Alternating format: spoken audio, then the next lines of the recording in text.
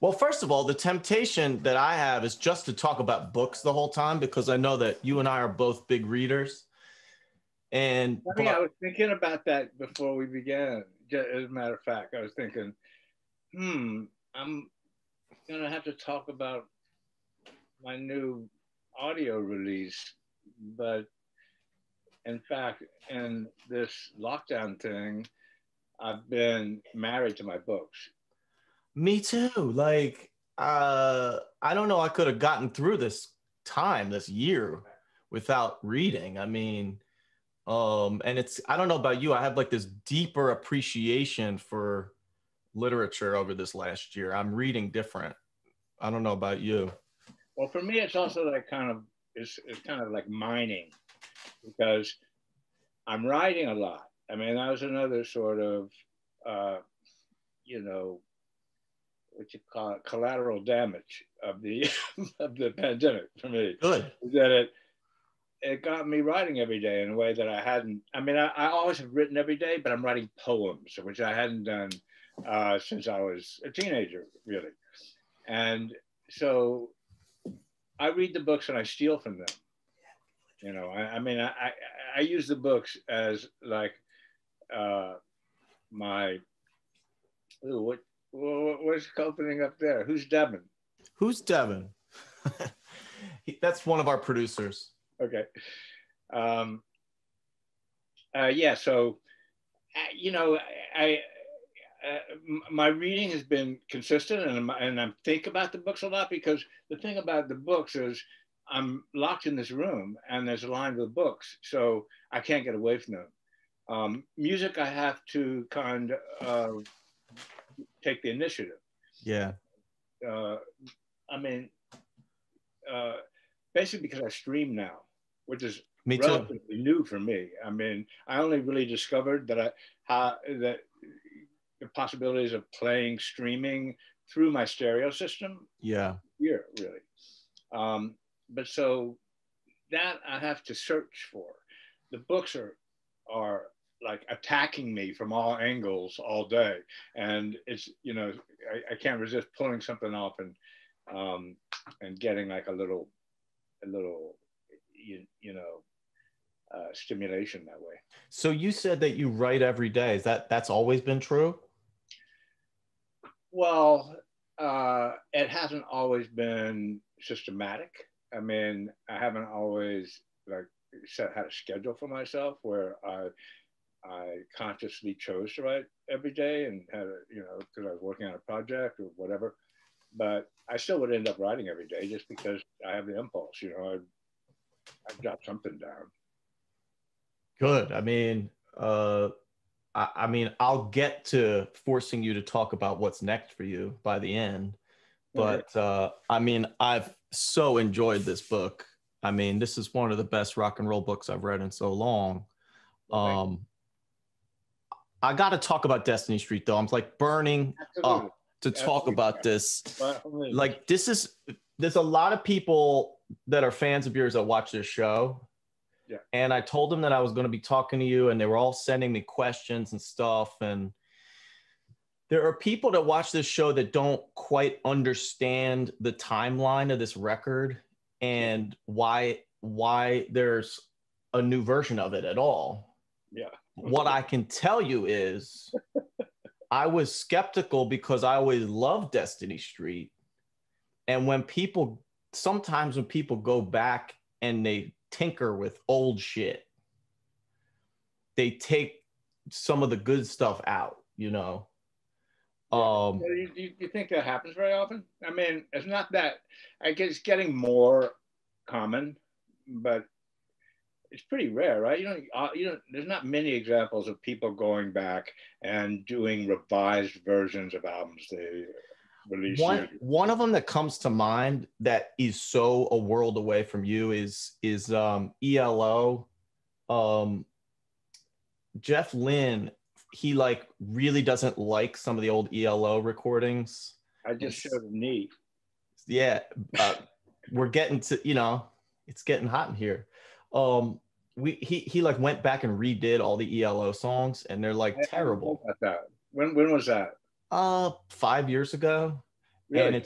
it's like I always thought Destiny Street sounded great, but apparently you didn't. No. Which I want you to talk about that. Like, what did you not like about it, and what did you feel like needed fixing? Well, when I recorded that, I was at my absolute nadir of physical and psychological condition.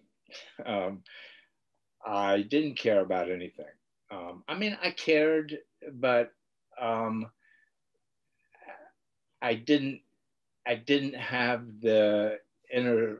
I didn't have the strength um, to act on that level of caring that I had, and so that's the personal, subjective side of it, was that I knew that I wasn't capable at that time of doing as well as I could. And then, second of all, when I listen to it, I just hear everything that's missing. I hear how um, I would. I went for a week of the 3 weeks that we were spent recording the thing, um, too debilitated to go into the studio. I mean, I'd be doing the studio and I'd call in and say, I can't remember how I'd explain why I wasn't coming in. I But it don't was want to come to basically my own. because I was in such a state of um, desperation and anxiety, and near overdosing on injecting cocaine, Mm-hmm. that uh, I knew that if I stepped out into the street, somebody walking by might sneeze and I would jump out of my skin and I might not survive it. Uh, I was in, my sensitivity was so great to, so anyway, I would call in and say, I pick out a place where I thought it might serve a purpose and recommend that a guitar solo be put here and say something about how it might be done. And so I did that for almost an entire week. The whole overdosing period for the guitars. And the album came out with 6 guitars on half the tracks. And it was this blare of high-pitched chaos, that's how it sounded to me. Because, I don't usually like that in a record. Mm-hmm. It has its place, and there are people who like high-pitched chaos. But me, I like crisp records, really. I like to be able to hear every instrument. I like to hear the interplay. I like to hear all 6 strings on the guitar. Often guitars are played with these big blaring power chords. I prefer not having that. There has its place. There are records that do that I love, but it's not really my own personal preference. I like crisp sounding music. I like it to be driving and intense and full of feeling, but I like that clarity. And it was just entirely missing from that record. So that always disappointed me. And, it was a combination of knowing that I had sort of abdicated my role as leader of the group in ways, and also just the results when I heard it was just this wash of ear-splitting sounds. So, my ideal would have been to remix it. Within a couple of years after it came out. I mean, that probably I wouldn't have been able to pull off no matter what, because it costs a lot of money to go back in the studio and everything. But as a matter of fact, when I started inquiring about what the chances were for me to return to the record, it turned out they lost the multi-tracks, the 24-track 2-inch tapes that would have allowed me to remix the tracks. Was that true? Now, I'm not trying to conspiracy, but considering that the end of this part of the end of the story is that some of these tapes were found. Yeah. Do you think was anybody at the label like trying to not have you get in? Oh, no, it wasn't that. It was worse. It wasn't really a label. It was a guy named Marty Howe, who called his operation at that point Red Star. He brought out maybe 5 or 6 records. It wasn't a bad roster. Suicide, right? But he was, you know, a archetypal bottom feeding music industry thug. Sure. With absolutely no sense of personal responsibility or ethics, or, you know, I mean, as most people know, the music business is one of the dirtiest businesses there are. Hey, it's still like that. You know, I really feel sorry for new bands. It's, well, you know, now everything has changed so much because record labels hardly even exist anymore. it's like there is no music business now. It's like there is no music business now. Yeah, there isn't really. And it's really, it must be hard for people starting, I mean, for that reason now, like, how do you find your way to getting your music to people? But when they did have power, the musician in the industry was the least important person. You know, well, the first record, Blank Generation, was on Sire, who they lost 24-track tapes too. Well, it's completely typical. They just don't care. You know, they don't expect a record to ever, you know, live past the first 18 months of its existence. And so they have no incentive in their minds to giving any respect to, you know, the material. Because that's what I'm getting at. So what Marty Thau did was he didn't pay the bills. So he couldn't get the tapes back from the studio. That's what I eventually, because that's that's how I finally got the tapes returned. They were discovered in the studio storage space. Mm-hmm. And, you know, it's completely typical of Thau and the music industry.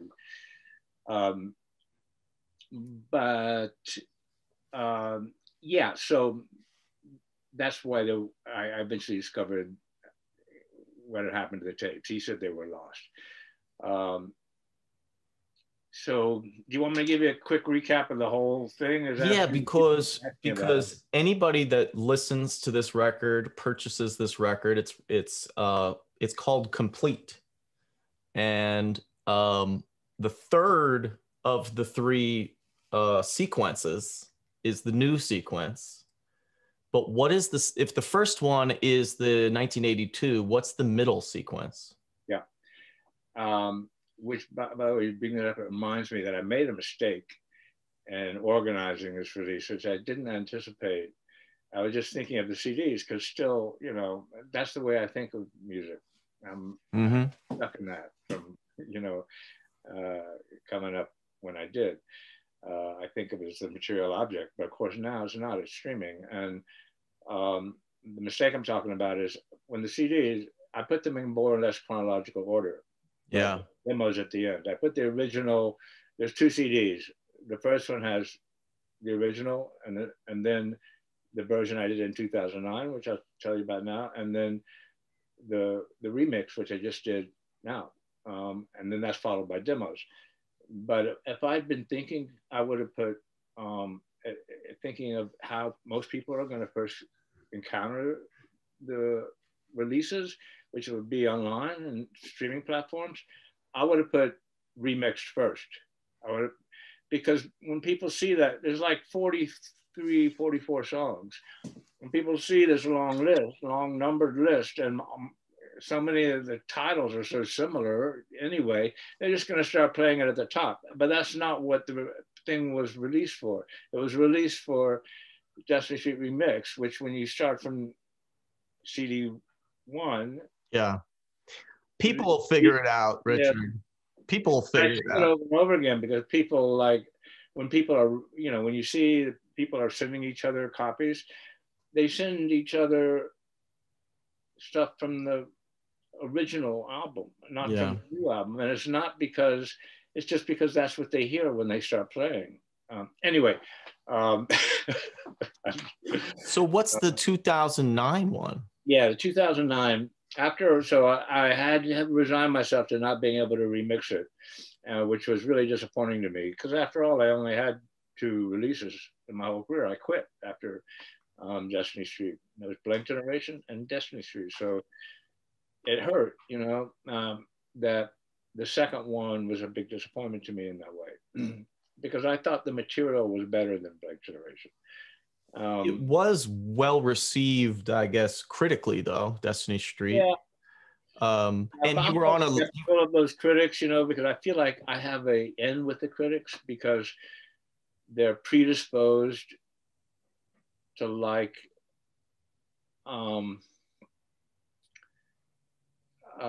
they're predisposed. Is it a New York thing? No, not to the New York thing, but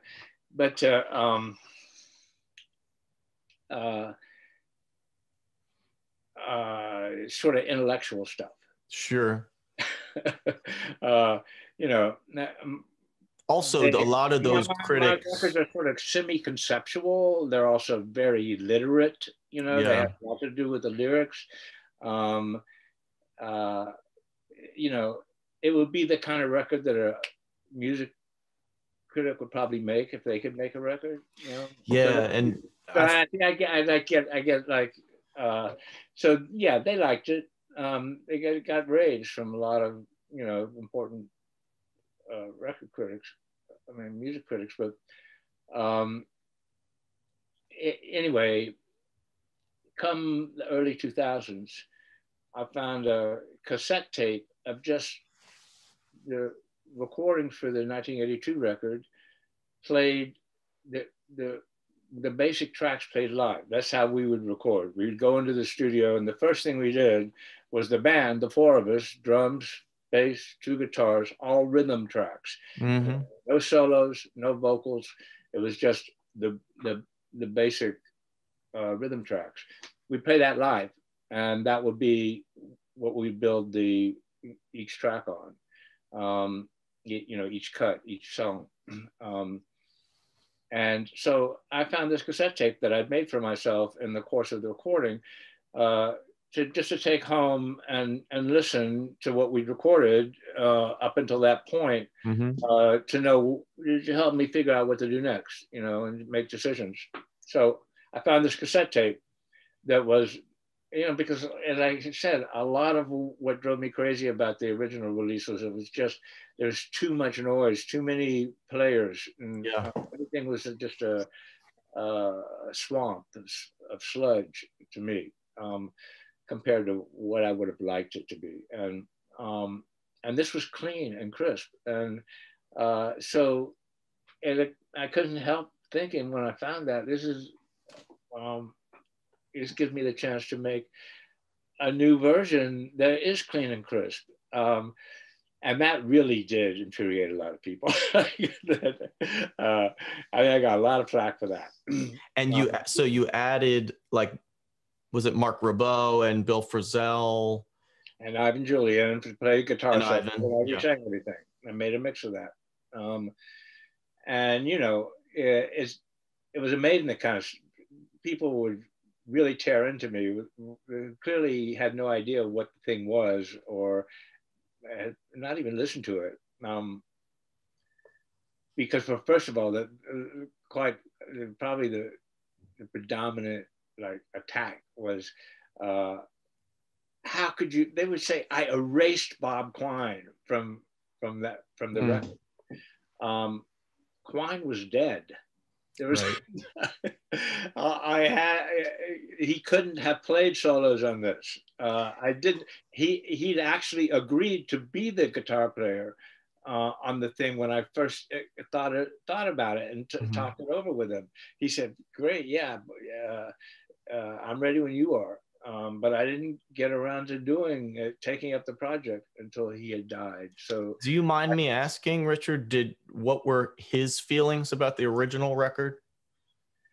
I think he felt similarly to me, but in one way, the thing he would say was,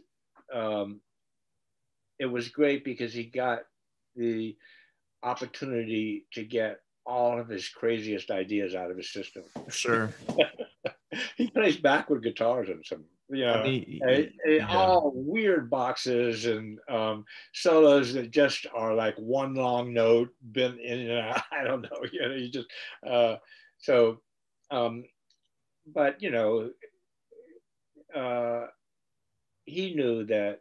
I mean, it was he knew that I hadn't. Um, you know, I I hadn't done what I could and should, but he wasn't ashamed of it or anything. Um, but yeah, I mean, we both, we saw it from from this inside sort of vantage that put a it's bad. interesting. I was reading recently Mick Jagger talking about Exile on Main Street and how he can't listen to the record because it was such a dark period for the Stones, and he feels like it could have been done so much better. And then, It's funny you mentioned that, because it was occurring to me the other day too that there were some similarities, because that was recorded under really bad circumstances in a basement where that was like suffocatingly hot, and sure, everybody, I know that Keith Richards would keep everybody waiting for 12 hours before he turned up, and it was in nasty circumstances, and I loved the record, way that record sounded. I loved it from the very beginning. A lot of people put it down at the time because it was so muddy, and you called in your book, my favorite passage is your description of how much you love a racket, and you refer to Exile on Main Street. Maybe I could find the passage. I don't want to do that annoying thing where I read your book back to you, but you and I share that in that, rock and roll shouldn't be clean and well ordered and mannered. Well, it shouldn't be slick. Sure. You should hear people playing with each other. You should hear people like, like going out to the edge and coming back and saving each other and inspiring each other and also just this driving energy, But I do, as well, like I kept saying, I do prefer. I mean, to me, like the Rolling Stones are a good example. Their records are the best produced of any rock and roll band. Sure. For my money, record after record. Exile on Main Street was sort of an exception for its sound, but they're such a good band that they made it work, and even made it like a virtue. But as a rule, you listen to the Rolling Stones, you hear, the whole like quivering physical air of, sure, that's what sound is. It's just air vibrating. I heard somebody say the Rolling Stones are like an organism. Yeah. Other bands are like an organization. They're like an organism, and they just know how to somehow non-verbally, they just know how to become the Rolling Stones in a room. And also have, I just agree with their taste about what matters and what you should hear in a production, but anyways, it's funny thinking about that Exile on Main Street in comparison to, in the context of Destiny Street. I sure don't put the the achievement of the songs and the recording on Destiny Street and the crash with Exile on Main Street, but it did make me think that just in the same way that there's so many people just say I didn't have a problem with the original Destiny Street, just like you, and it makes me wonder a little bit. Well, maybe I should cut myself a little slack, and it's not as bad. I thought the same way that Exile on Main Street isn't bad. It's really good, despite the fact that it does have this, you know, muddy, sort of overcast feeling to it, you know. But I still do feel like I actually thought the 2009 version that came out as Destiny Street Repair was better than Destiny Street as far as just a presentation of the material. Even, you know, even though we had to sacrifice Quine and Naoush, and I actually thought I sang better. You know, it's a little bit, it's a trade-off. My voice wasn't as flexible as it was when I was young, but the phrasing is better. The feeling is better. It's not just mania and sure. It has a little bit of, you know, it's more, the songs differ in how they're sung according to what the material is. And I thought the singing was better. The song Time is the one I noted that really benefited, I felt, from like to the 2009 version. That was such a leap forward for you, I feel like, songwriting wise. It's such a special song, and the lyric, you know, there's a world weariness in it that just seems to be tied to, you know, age. And that came out, I think, with the later version. When I wrote that. Oh, but you're talking about the performance. Yeah, the performance. Right. Okay. Yeah. So I felt like you brought something to it in the redo. Though, frankly, I feel like the demo that I made in like 1979 is the best version. That's on complete too. Sure. But I do really like that other one. I mean, to me, you know, obviously it's a minority position because, but to me, a lot of what's interesting about the release of Complete is comparing them and seeing, I mean, in a way, almost the story of the, you know, two CDs is as good as the music, if not better. It's like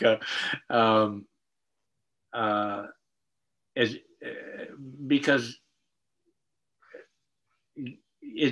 I don't know what to compare it to as far as you know, but it's also partly because the central song is Time. Yeah.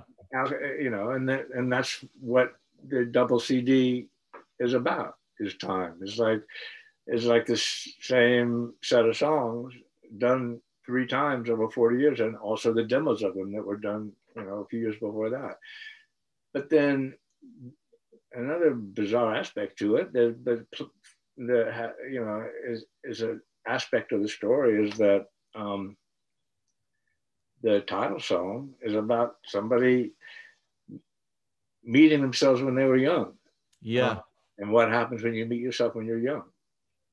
I think it's such a beautiful, it's a beautiful companion to the book. I read the book first before I listened to Complete, but it's like, it's a project where somebody who's removed from the world in which, you know, they're exploring is going back to it with different eyes. And I love that you... And that was never like the point of it for me. Okay. Like going back and changing it because I was a different person than I was when I made it. It was just about the music. It was just, I didn't think the music did on the original, you know, did right by the material. It wasn't like new ways of looking at it as I aged, you know. It was just about trying to make the song sound as good as possible. But inevitably, it is about time, because time is going to have its way with you. You don't have to like consciously. Um, you don't have to be conscious of it. It's gonna. You're, you know, just like that song says, you're made out of it. You know, all you are is time, um,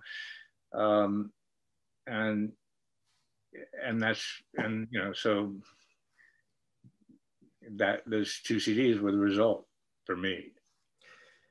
The thing that I felt like I noticed on the song "Going Going Gone" when the Dylan cover, you note there's this strange relationship in the punk world with Bob Dylan that I wanted to ask you about, because some people are like super not into Dylan in punk world, and you mentioned in your book that Quine was not really a Dylan person, but you certainly were, and I certainly am. Of You know, course. in all that period, it took me a long time to appreciate Dylan post like 1970 or something. I mean, I had written him off back then. In those days, I really, you know, in the 70s for the most part, I just thought Dylan was a has-been. Mm-hmm. Uh, I didn't discover Blood on the Tracks probably until the 80s. Mm-hmm. And that's what brought me back to Dylan. Um, uh, I just written him off, though. You know, every once in a while I'd hear a stray song but, but yeah. Once I realized what a mistake it had been to write him off, yeah. I mean, um, yeah, he's incomparable for sure. Yeah. You can never write off Bob Dylan. No. People write him off every couple of years, and then he always pulls a rabbit out of his hat. Yeah. Yeah. But I was just trying to think about like that song "Going Going Gone," like that record Planet Waves that came off of, like how not punk, you know, how it was sort of like the least cool period of Dylan. I think there's some beautiful songs on it, but it was, I feel like you rescued a song and brought it to a bunch of people that would have never listened to that record of his. Similarly, you've got the Kinks cover and the Them cover. Yeah. I just think it's a stacked record. And the thing I wanted to say is that, you know, I went in with a little bit of skepticism about this new version. I should not have done that, because anything that Nick Zinner touches has got something good to it. And you also worked with this very talented woman who works with Tony Visconti. She did a fantastic job. What is her name? Erin Tonkin. Yeah, I don't know. You know, Nick brought her in. He said she's who he'd like to work with. But she was a marvel. Yeah, she was just such a blast, and the whole experience was just nonstop pleasure for me.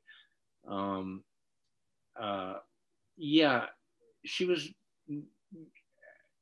I don't know how he came across her. I mean, the thing that's known for, I don't know whether it might be different in, you know, music world networks of that professionals or not, but she was the engineer for David Bowie's final record. Right.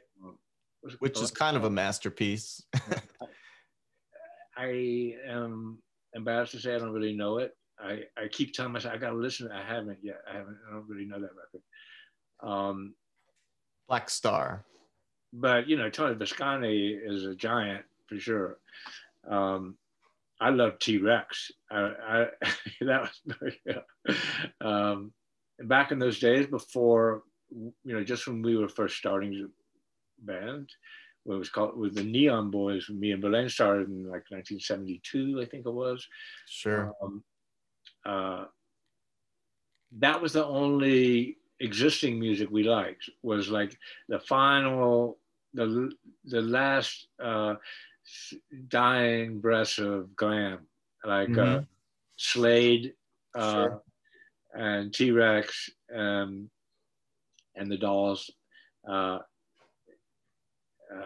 I like some of that more than Tom did, but yeah. So yeah, it was Nick and Aaron in this little room that is Tony's studio, mixing for 12 days. Yeah, and I'm very, very pleased with it. I mean, you know, for my money, it was a steady progression. Like, and this is the, you know, the apogee, as opposed to the nadir of 1982. And it just, it, it brings that record so much closer to what I think I would have done if I had, if my faculties were not impaired. And Sure. It's a great mix, and it's got flesh and blood. I mean, it's like that racket that you talked about, that feeling of a bunch of people in a room just going somewhere together. yeah. It has it. And it also brings attention to a record that not as many people as got into Blank Generation, not as many people knew Destiny Street. So hopefully it will just bring a lot more attention to a worthy record. Yeah, I mean that's what the big satisfaction for me is. Like I only had those two records, and now I feel like they've both been given their best opportunity to reach people. You know, I mean, the first one, that was just like, you know, there's a famous thing that Ezra Pound said about what uh, like what's the equivalent of publishing a book of poems, and he compared it to dropping a rose petal into the Grand Canyon. I mean, it's just like nobody cares, nobody notices. Though there's something beautiful about it, but because not only was the record company basically only half existed, they had no budget to do any promotion, any ads, any, you know, tour support, anything remotely like that. You know, I mean, but the band didn't exist. I mean, in those days, I was, you know, by 1979 and 1980, um, I just I didn't care about it, any of it anymore. I would only gig to pay the rent. I didn't have a continuing band. When I had a booking agent, and when I really had to make some money, I would call him up, and he'd put together 5 or 6 days in some little circuit, and I'd find the best guys I could to join me. We'd rehearse for 2 weeks, and it wasn't really even a band anymore. Sure. I mean, that's how Destiny Street was made. I just put the band together for that album. I mean, I knew I wanted Quan to play with us for sure, and but he hadn't been, you know, he wasn't in every band that I went out on the road with. He didn't like touring either. So there was no chance for that record to make it. I mean, even, you know, regardless of my opinion of the quality of it and how much chance it had to appeal to people, or, you know, to move people, we weren't even able to bring it to people's attention, you know. Sure. So yeah, there was no way that record could have been a success, you know. I'm so curious to know, like, when you talk about touring in those days, and you would play in New Haven and Philly, and, you know, first of all, did the Voidoids ever do like a cross country? You know, did you play Kansas City and Tulsa and Chicago? And we would do little, you know, we do little trips where we'd hit 4 or 5 places in a general area. But we never did anything that was like more than 3 weeks tops. Sure. Then it would be another, you know, 8 months before I'd be willing to go out again. and it would just be something else like that, playing little clubs. Yeah, because we were just off the radar. You know, we weren't, because I was just in a state of, I mean, my heart wasn't in it. Right. I mean, you hit it and quit it is the thing, because you know, the stature of the music has just grown and grown and grown. I mean, it seems like you must have known. Did you feel at the time like you'd made an indelible mark as you were leaving the music business? I did not know. I mean, in a way, I saw a lot of the stuff that I sort of conceived and brought to music then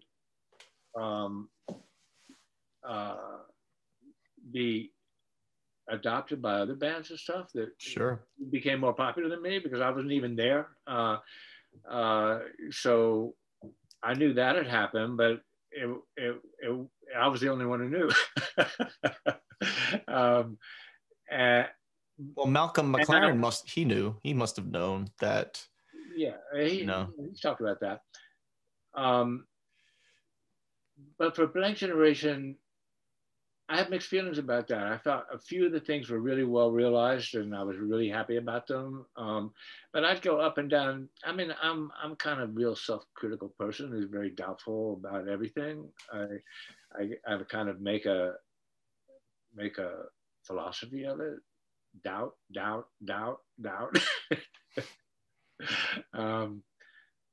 And you know, so I saw a lot of flaws in Blank Generation, the album, you know,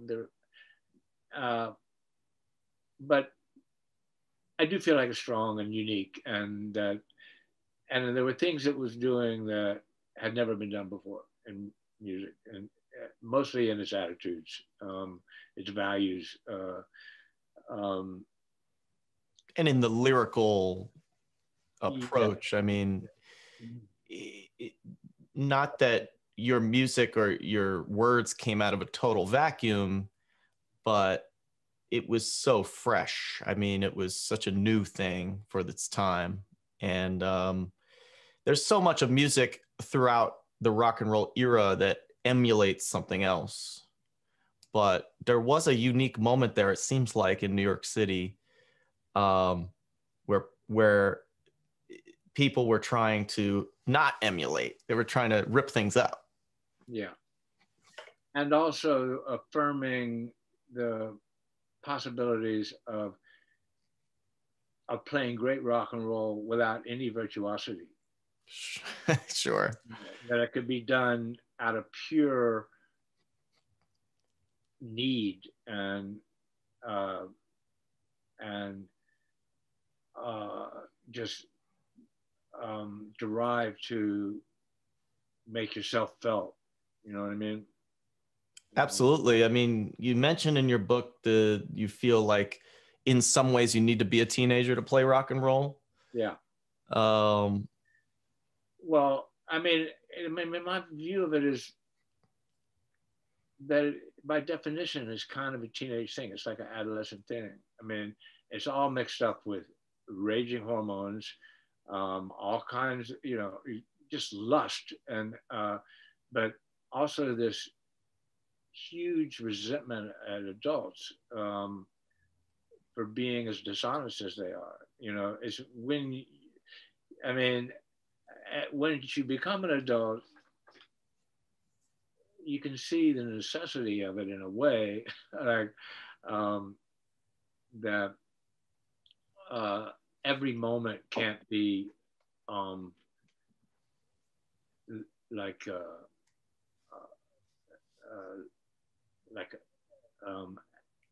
an ecstatic explosion of meaning and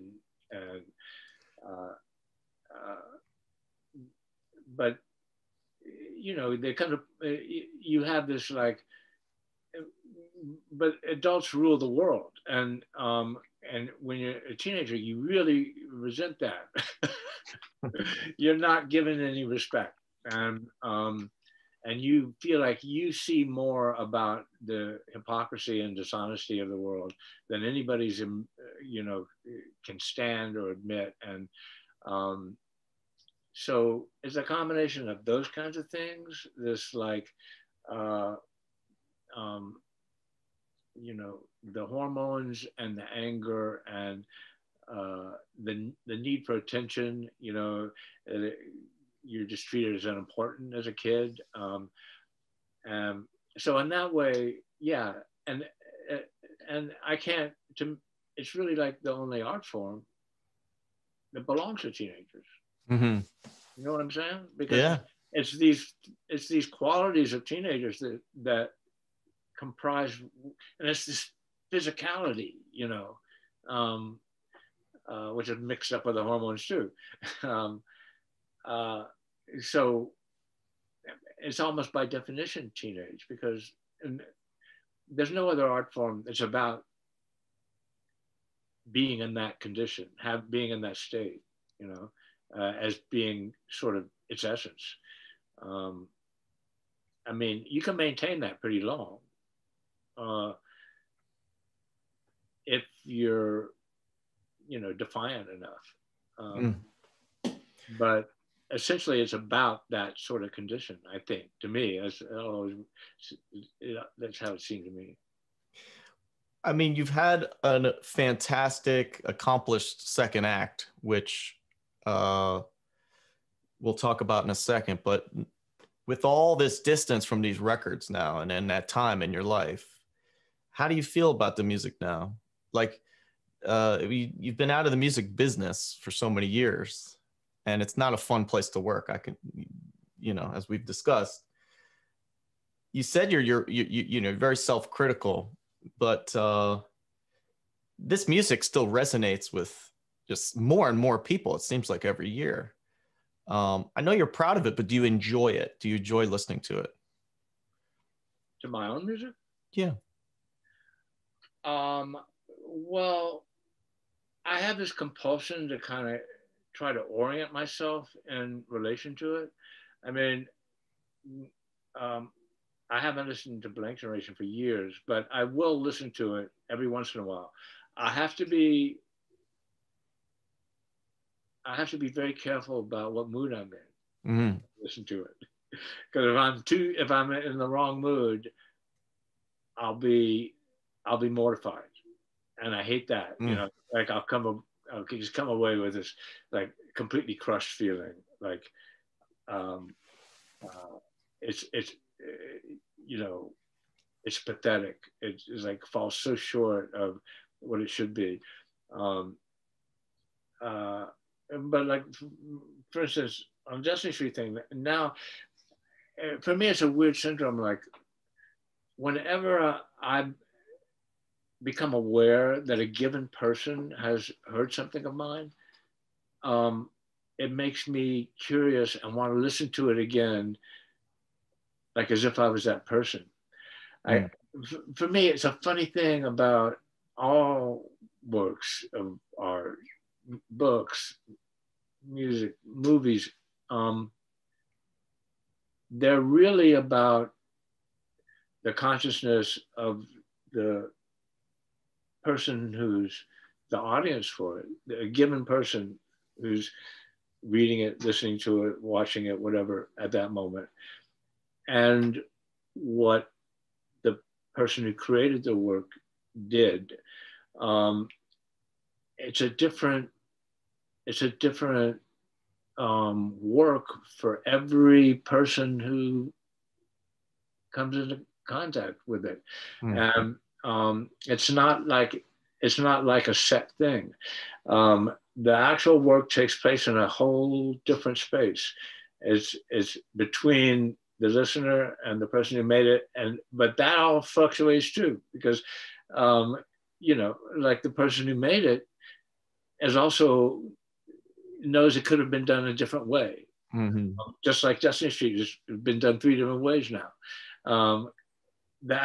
Any given instance that you're like paying attention to is not really final. It's not like some eternal absolute piece of work. It's Sure. what happened to get done at that moment. And then the same goes for the listener. They might be in a mood that day where they can't possibly tolerate this, and then listen to it again 6 weeks later, and they love it. So if the work has any fucking dimension to it at all, it's very amorphous. Mm. You know, so for me, like what I'm getting is like if I hear that somebody, a given person has listened to a record of mine, I will have this very strong impulse to listen to it again as if I was that person. Right. To hear what they're hearing. Yeah. I So get it. yeah, but you're saying, okay, what do I think of them now? Yeah, it depends on what day you ask me. Well, 50 million Elvis fans can't be wrong. You know what they say. Yeah, I watched Smithereens recently. I thought you would laugh when I like the guy who does his preparation. I watched this film, and before I knew I was going to be chatting with you, it's a good film, and it's they just did this whole deluxe thing with Criterion, and this is a film that it took a while, but it seems like it grew in stature. How do you feel about the film now?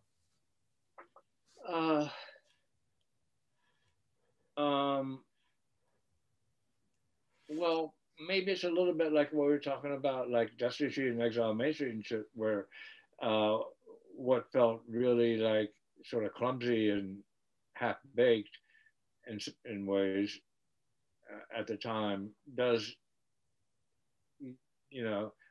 over time you see these qualities to it that make you appreciate it more. But I have a lot of reservations about it. I mean, it's definitely the best movie I was ever in, and I did end up being in 4 or 5 just because somebody would give me $50 a day in those years when $50 would buy my methadone. But there's a lot to appreciate about that movie. I really can't take myself as an actor. I mean, I just I'm not cut out for that. I'm too self-conscious. I just, I don't know if I could break through that, even if I studied for a long time. I actually, when I quit music, I didn't know what I was going to do to make a living, and I was trying to figure out what. So acting was just because people would be asking me to do these movies, even though I was ashamed, but it would be. So I thought, well, I wonder if there's a possibility of me getting somewhere with that. So I took an acting class, and I broke my hand. I don't know if you can tell. There's no knuckles here. Oh yeah. All right. And that was during an acting exercise. Oh. You were doing some Brando shit, and you just went a little too hard. I don't know if see if I can tell the story really short. One of the exercises in this acting class was that you be partnered with somebody. There'd be 2 of you, and you'd be doing this in front of the rest of the class.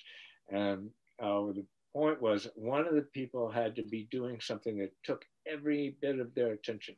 That like carving a toothpick, carving an image on a toothpick, anything you come up with. And then the other person, they're outside the room, and there's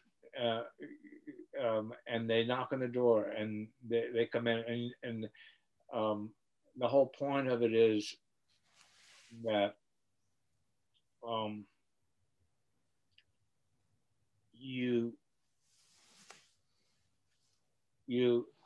you're supposed to react naturally. You know, Sure. you're acting outside of it. So the one person, the idea is these conflicting things. One person is trying to get this person's attention when the other person is trying to give all his attention to this task he's doing.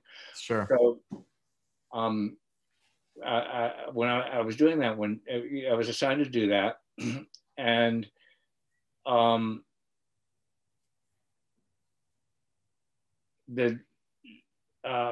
the acting teacher decided he was going to be the one who did the exercise with me. So he comes in. I'm trying to do everything I can to focus on this thing, and he comes in and he's saying this stuff, and all of a sudden I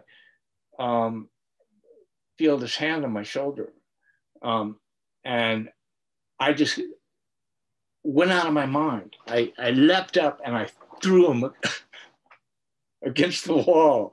Yes. And he got really furious and screamed at me for half an hour. In fact, nobody had to, he said, "You're not get physical." I didn't do it on purpose. It wasn't thought about.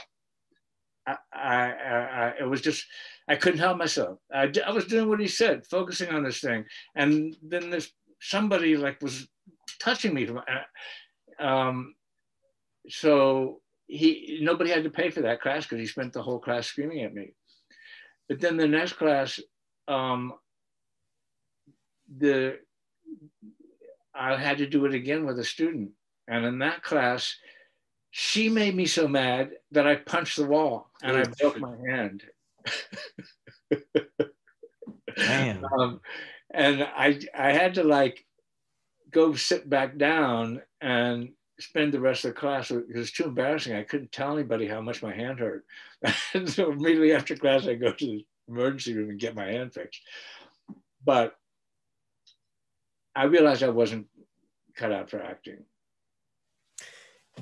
Still a good movie, Smithereens. I mean, I'm sorry to tell you, I hate to break the news to you. It is a good film, and it's got the spirit. That's the thing, you know. It's just like, you know, the music we were talking about. What it lacks in technical sophistication and in polish, it's got the spirit of that time. Kind of, you know. I mean, that was another thing that kind of bugged me about it. Was it kind of had a kind of mixture of Hollywood / cynical view of, yeah. I mean, maybe there's something to, if you're gonna like, you know, really go into fine-grained reading of cultural moments or something. Maybe there was a moment there after what was going on at CBGB's when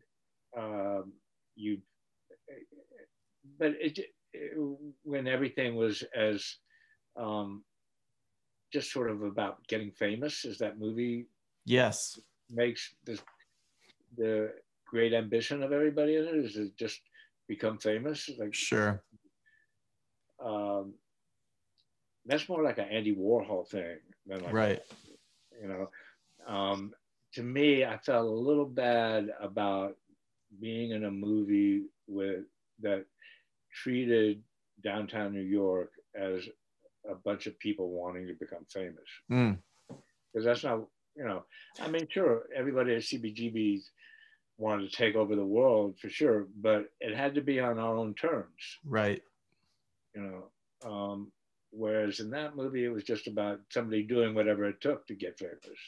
Sure. So, Richard, you've been very generous with your time. You know, I didn't hear a safe word, so we rolled through almost an hour. Listen, this book is a beautiful book. I just, it's amazing to me that it took you a minute to figure out that you were a natural born writer and that was going to be your second act. You said that you're writing every day. Are you able to talk about any upcoming projects or anything you're working on? Well, you know, as I mentioned before, I found myself, as soon as the lockdown started, it was really weird. It kind of put me back to when I was a teenager in a certain way. When, you know, like when you're a teenager, like when I first came to New York when I was 17, dropped out of high school, it's like this funny mixture of the days are so long. You just don't know. there's nothing to do. Like, there's so much just, okay, what are we going to do now? Um, but a lot ends up getting done somehow or other. Um, but then as you get older and you get some kind of track record and you start, doors open and whatever, there's always a billion things to do.